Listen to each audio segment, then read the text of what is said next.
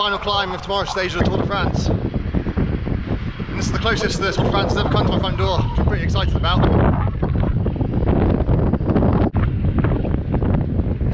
So the stage has started in Morzine, in the Porte du Soleil, kind of wound its way around rolling hills, avoiding most of the big climbs, and finishes off at Megeve Cote, which I believe is the first time the stage has ever finished at Cote du Mille.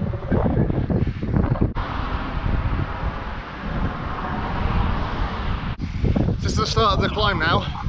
It's a pretty long, leisurely climb at just under 20 kilometres, but an average gradient of only 4.1%. So, shouldn't be much of a challenge to the tour riders. And that's after a relatively easy day as well. So I expect the breakaway to win today, or rather tomorrow.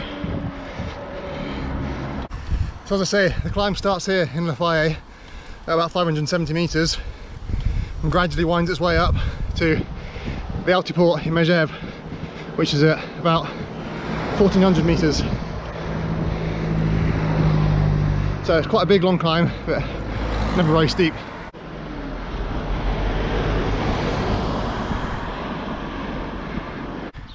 There are much more challenging ways I could have got up to Megeve from the valley floor, such as the Côte de Demansy, for example. But I decided to go up the main road this time, which is where I'm going now, and holding up all the traffic. You can tell the tour's coming through this way because they've resurfaced the road, which used to be terrible, and now it's immaculate.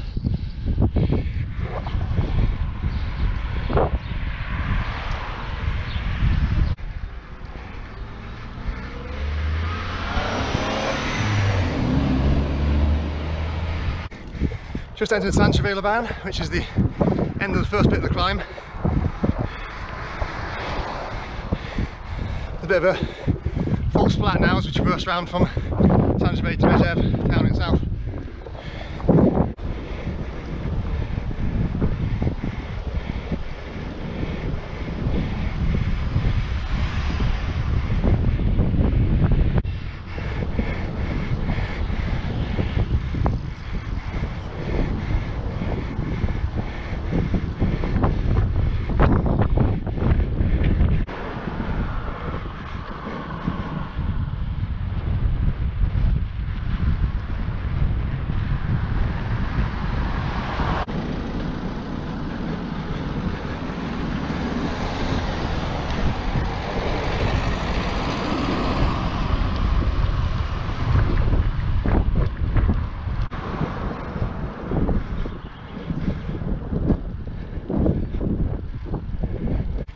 So after the briefest of encounters with Saint-Gervais, the stage now winds its way along this long, gradual wooded section towards the chocolate box ski resort of Megeve. So again, it's a pretty good road surface, wide, should be pretty fast this section, before the final climb up to Cote du Mille again.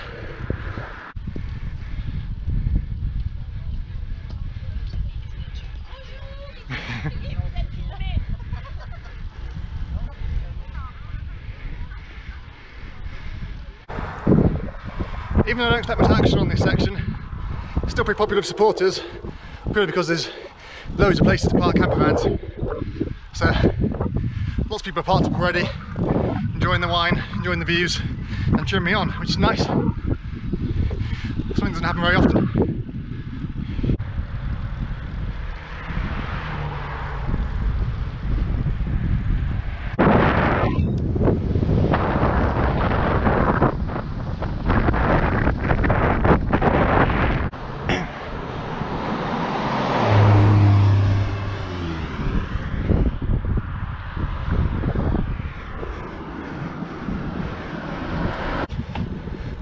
So that's the long traverse round over. We've hopped from the Contamine Valley into the Val d'Arly and approaching the town of Megeve now.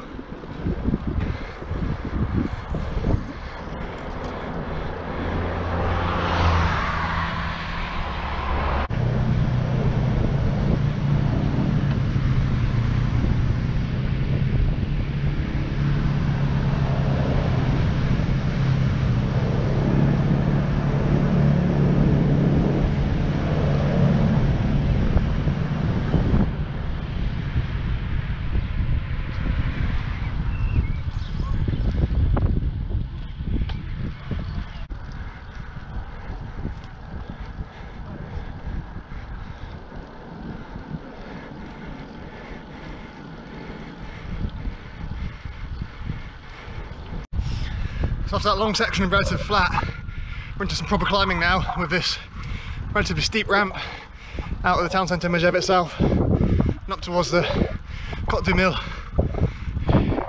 think it's around 8% for this kilometre. So nothing brutal, but one of the steeper kilometres of this climb.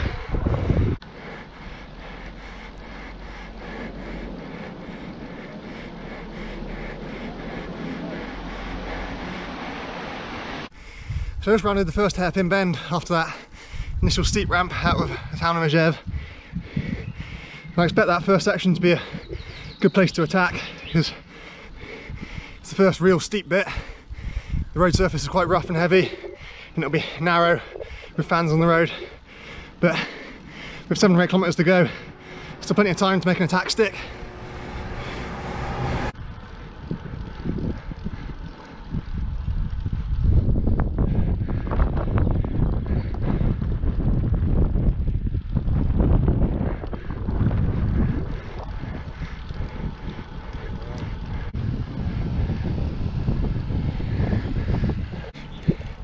Those guys on the inside of that hairpin down there, probably one of the best spots to watch the race for tomorrow, I think. It's been on a hairpin, get to see it twice, pretty near the end, so should be plenty of attacks going on by the leaders.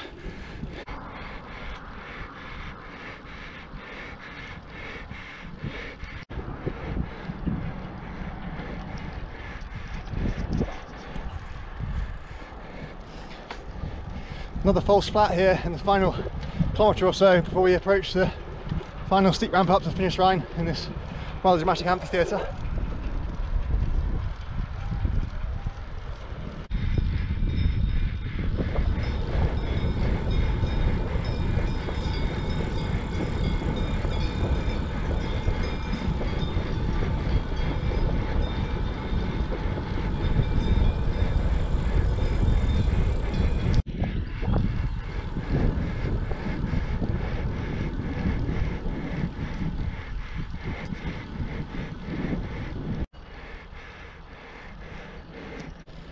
I was hoping to be able to ride up through the finish line, but they won't let me, so this is it. This is my finish line.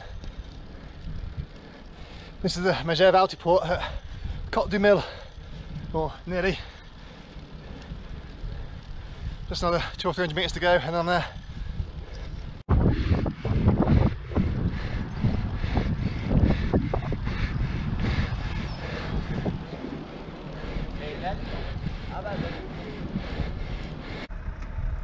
So here we have the finish line for tomorrow's stage of the Tour de France in the spectacular amphitheatre of Megeve Cote du Mille. I believe the Tour's only ever finished up here once before in 2016 with a time trial, although the Dauphiné's come up here fairly recently as well.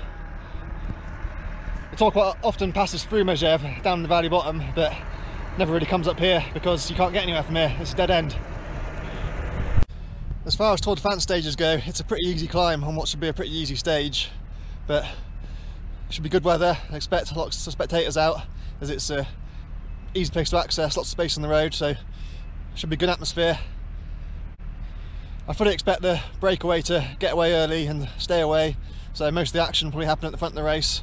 Should be a relatively easy stage for the GC riders who'll be saving themselves for the double ascent of the Col de Glibier on the following 2 days. So good day for them to rest their legs and cruise along the peloton. But yeah, looking forward to tomorrow.